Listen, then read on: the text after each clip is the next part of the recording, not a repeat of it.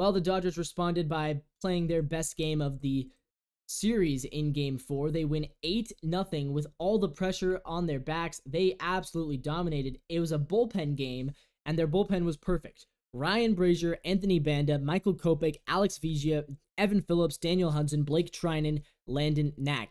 8 different pitchers, and none of them allowed a single run. In fact, the Padres were held to only 7 hits.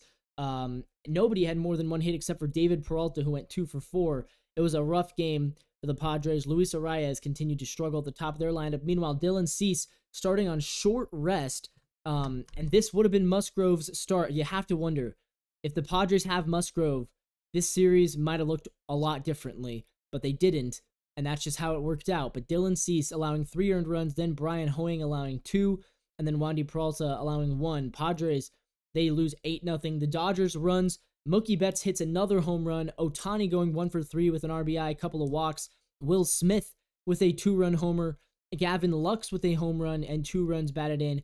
Everybody was playing well for them. Chris Taylor, by the way, played 4 positions, center field, third base, back to center field, and then left field.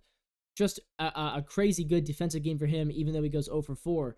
And with an 8-0 lead, all of a sudden going back to the Dodgers had the momentum, and at that point, it felt pretty obvious that my Padres, unfortunately, were probably going to lose.